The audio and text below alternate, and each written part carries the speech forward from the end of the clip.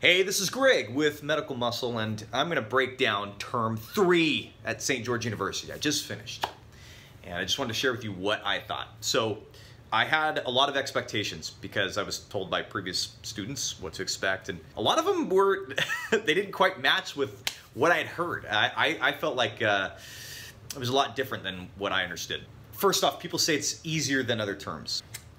I think for the most part, it might be easy because you know how St. George and how medical school works at this point. Like, you kind of understand how you need to study. I think it was about as hard as every other term. It was just different. The content's very different. So, I mean, if you struggled with neuro, it's not neuro. It's totally different. If you struggle with, you know, the cardiopulmonary system, it's not that. This is very different. The first block, it's broken into 2 blocks. The first block is statistics and immunology, more focused on bacteria and like how your body fights bacteria. With a little bit of like how doctors get paid and like how health insurance works, stuff like that. So that's the first block. Statistics.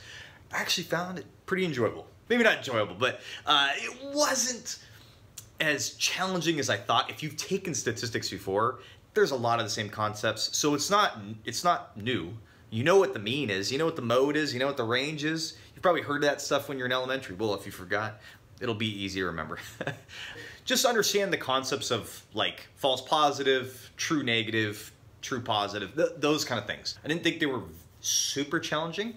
I felt like in that block, it was more the immunology was the more challenging part because there's a lot of content. It's the same teaching style as previous blocks where it's just, here's some information, you just gotta memorize it. There's no formula, it's just, you just gotta memorize it. I mean, it's a lot. There's a lot. But what's nice with block 1 is that it kind of matches because there's not a lot of content in the stats.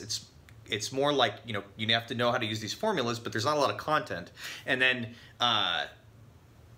in the immunology, it's a lot of content, it's just straight memorization. So, do questions, obviously, you know, you got to do those. There's certain things like, you know, you got to memorize the immunoglobulins, know all those. Cytokines, memorize all those. But, you know, at this point, you should know how to memorize things.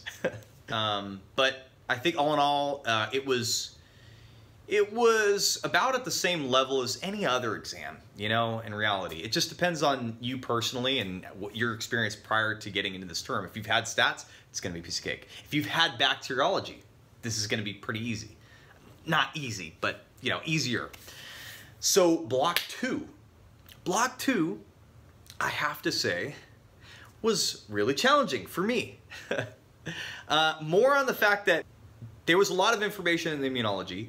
That was just, again, just straight memorization. So there's a lot of information. There's a lot. But then it's paired with bioethics, which has very little content. It's how do you apply it, which made it very challenging. That's what made it actually, I think, more challenging than the immunology. So let's talk about the immunology. For that section, it's viruses, fungi, and parasites. You're just given huge lists of viruses, you know, double-stranded, single-stranded, RNA, DNA, negative sense, positive sense. You need to memorize each one, and you need to memorize something special, that any details they give about those things. And they are tested. That came up multiple times. So know the viruses, know the structure, know the specific example for each, okay? Same thing with the fungus, same thing with the parasites. It's like they're gonna give you that, and they're gonna ask something specific. Is it flagellated? Was it, you know, whatever. Know the difference between each of these things. There's probably about 50 different fungi, parasites, and viruses that you need to know. But what's nice is it happens earlier in that block, so you have time to memorize it. You have time. Okay, now the bioethics.